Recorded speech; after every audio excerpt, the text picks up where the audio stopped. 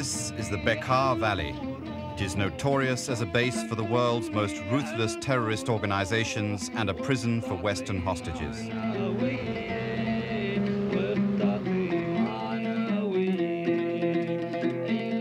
But behind the fanatical politics of the Bekaa is its other livelihood, drugs.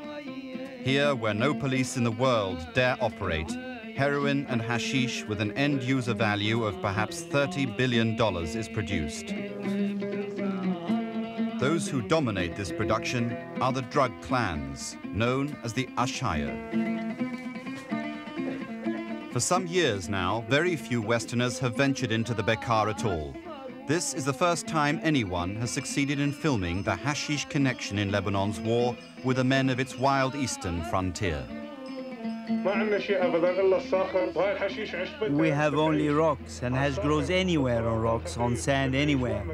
We make a front and fight rather than ever let anyone stop hash farming in Lebanon. We have grown hash for 100 years. No government has ever been able to stop us.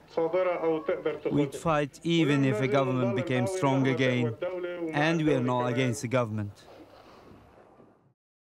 Available now on video on demand.